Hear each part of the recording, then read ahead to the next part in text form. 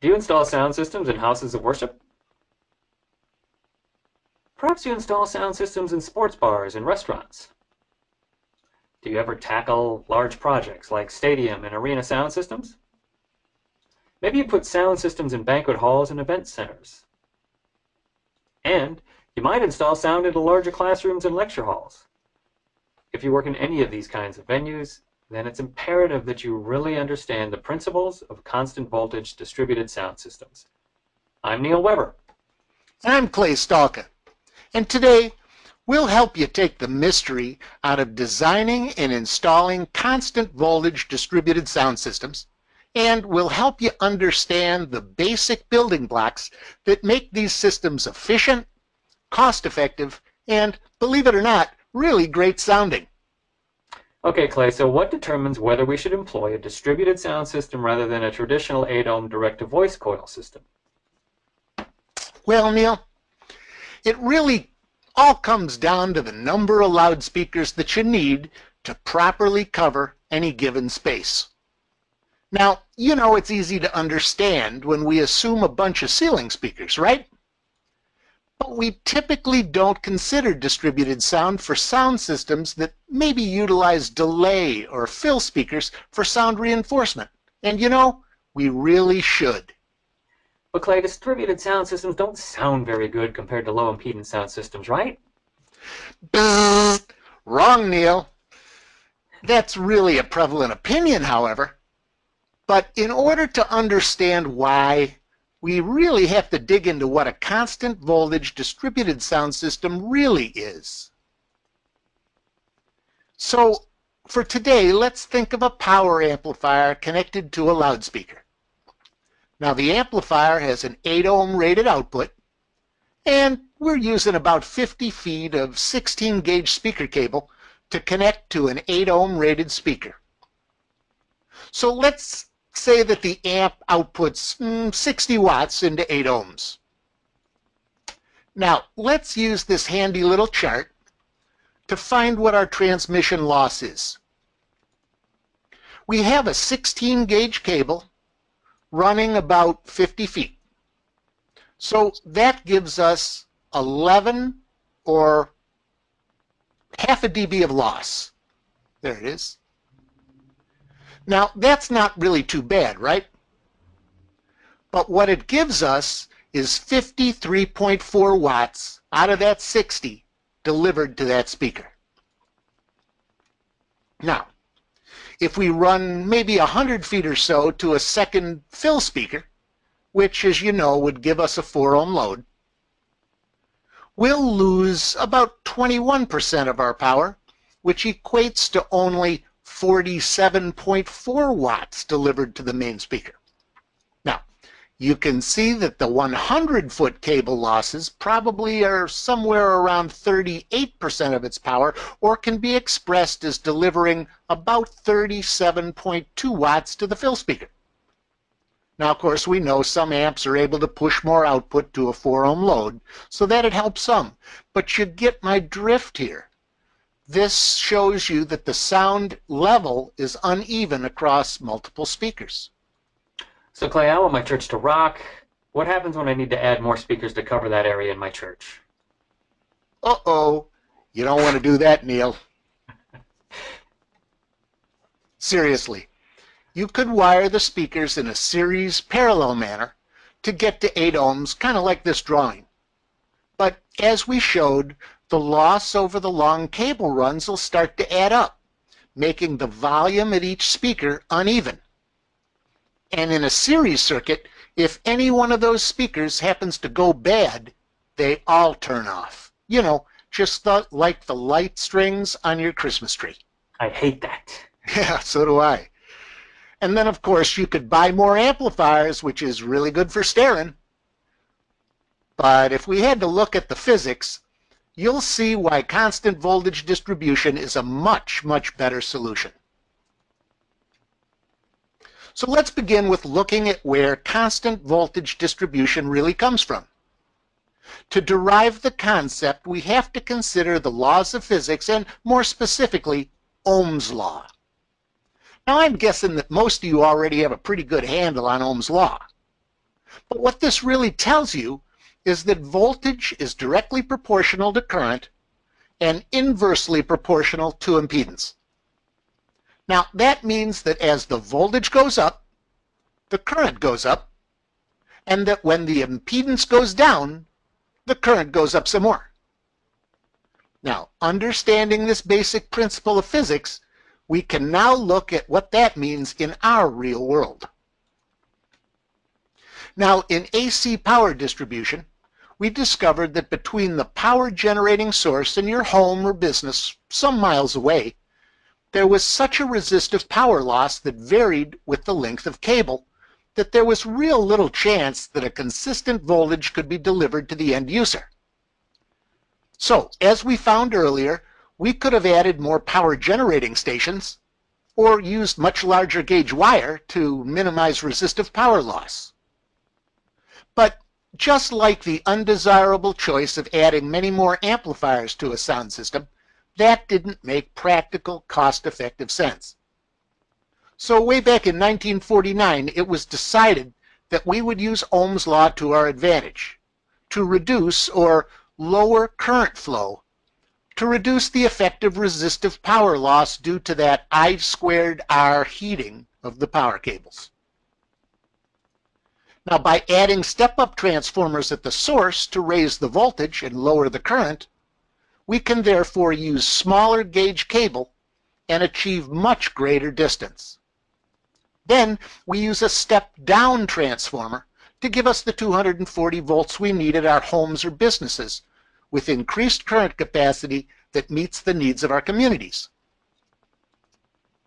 So, if I have this right, using Ohm's law in my calculator from my sophomore year in college, in a standard 8-ohm system like the series parallel one that burned down my church earlier, if my 8-ohm amplifier is outputting around 20 volts, then each speaker will draw about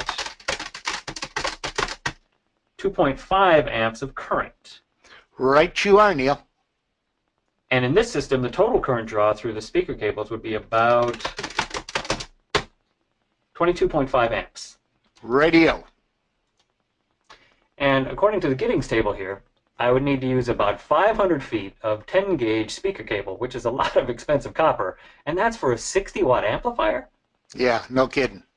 And it might be fine for, say, a 1,000-watt amp running subs, maybe, but for all your speakers, that kind of cost is not very practical. So, if we take the lead from our power company and put a 70.7 volt transformer at the amplifier and one at each of the speakers, that'll solve our problem. So again, using Ohm's law, we're going to transform the 8-ohm output of the amplifier stepped up to a high impedance. Oh, let's say about 50 ohms. And that means that the current will proportionally decrease. Now, in the example we were using before, it takes it down to about 3 amps. So we can now use this cost-effective, thinner, maybe as little as 22-gauge wire, or whatever inexpensive stock that we might have laying around back in the shop. We then use a step-up transformer at each speaker, and we have plenty of power at 8 ohms to drive the volume that we need. And to address the question about sounding badly, transformers, especially these low-cost transformers, like the one you see here, have had a bad time saturating when they're driven especially with strong low-frequency signals. Now, the more iron in the core, the better they are for less saturation. But nonetheless, it was still kind of a problem. So in order to eliminate that saturation of the transformer's core, manufacturers would roll off the bass in their amplifiers. And this is where the old wives' tale of bad-sounding distributed sound comes from. And not too many years ago, it really was true. But today, with the dawn of rare earth toroidal magnets, like you see in this picture, that kind of saturation is really a thing of the past. But make no mistake about it, great transformers are not inexpensive. Now, before we take you through what you need to design and deploy a successful constant voltage system, I'd like to refresh your memory and reintroduce you to the Grass Valley AVC G-Series product line that we affectionately call G-Bricks. The first one is the AVC G1. This is a wonderful video and audio converter that takes any video input and converts it to SDI with embedded audio. It's a perfect solution for any video application because you can take an HDMI, DVI, component, composite, or even S-video signal with analog or AES digital audio and output it to 3G, HD, or SD-SDI that lets you run long cable lengths to a video switcher, a recorder, or a streaming encoder over a single coax cable. And with an integrated frame synchronizer, the AVC G1 will deliver a frame-locked picture wherever you're going. Now, next up is the AVC G2, HDMI and SDI to analog and SDI converter. So this unit takes HDMI and 3G HD or SD SDI and converts it to 3G HD or SD SDI and analog, component, composite, and S-video analog and AES digital outputs. The AVC G2 can be used as a monitoring device for HDMI and SDI sources, but it can also be used as an HDMI to 3G SDI converter. The cool thing is that this box also has a nice built-in frame synchronizer to give you rock-solid video output every time. And we have a few remaining of the AVC G4s. This is a 9-output sync generator with 48K word clock output and a video reference input. So if you're looking for tri-level HD sync for locking your audio to video, or if you need to lock multiple cameras and even a switcher, this is the top of the line when it comes to a compact sync generator. So please remember Starin when you're in need of the finest Pro Video products on the planet. And let your sales team know of your Pro Video opportunities so we can get them designed and quoted for you. Remember, you don't have to know the part numbers, the options, the power supplies, or any of that. We'll do all that for you as just another personalized service from Starin and Grass Valley. So now you understand why you choose a constant voltage sound system. So Clay, can you show us how we would properly design one? Sure, Neil, I can. So let's get this one thing out of the way first. Always choose a high impedance amplifier that uses high quality toroidal transformers like you see here. Or you can use a direct drive high impedance amplifier, like those great lab grouping amps. This way you can throw out the idea that these systems sound bad. Now, let's start from the speakers and work our way backwards. Now today, this is not the time or place to discuss loudspeaker placement. But remember, we're talking about full coverage with minimal overlap that would cause some phase anomalies. So keep that in mind when you're planning your speaker layouts. And dig this, Clay. Our great friends at Bosch and Electro Voice provide you with some helpful tools to facilitate simple room design for constant voltage distributed sound systems. You don't have to be Stephen Hawking here. They have the ceiling speaker placement calculator and ease address acoustic modeling program that you can download right from their website, totally free. So, once we determine the number of speakers and their placement to get us the coverage we need, what do we tackle next? All right, Neil. In this example that was taken right from that EV software Neil just described, we have 36 ceiling speakers to give us the desired coverage. So, according to that provided chart, we'll need 512 feet of 16-gauge speaker cable, plus, of course, the length that you need to run to the equipment rack.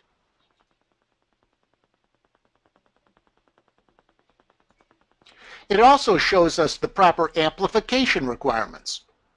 Now, as you guys all know, men and women, this constant voltage distributed sound is often called 70-volt sound.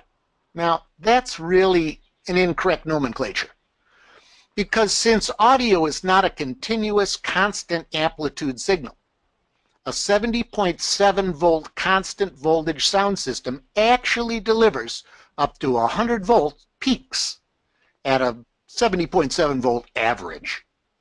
So the rule of thumb here is that you'll always choose an amplifier that's at least 1.5 times the needed output in watts. And this is important. All right, Clay, so let me see if I have this right using my sophomore calculator, my sophomore brain, and this chart. I'm tapping each speaker at 7.5 watts times 36 speakers times 1.5 for peak headroom, and that gives me 405 watts. Yeah, it would have been a lot easier to just look at the screen, but that's okay. You're exactly right. So what you'll specify is an amplifier with at least 405 watts output into a 70.7 volt load. And remember, everybody, choose one with the good toroidal transformers or one with a direct drive 70.7 volt output. And no matter where you're located, you can now get all of your Bosch and EV equipment directly from your partners right here at Starin.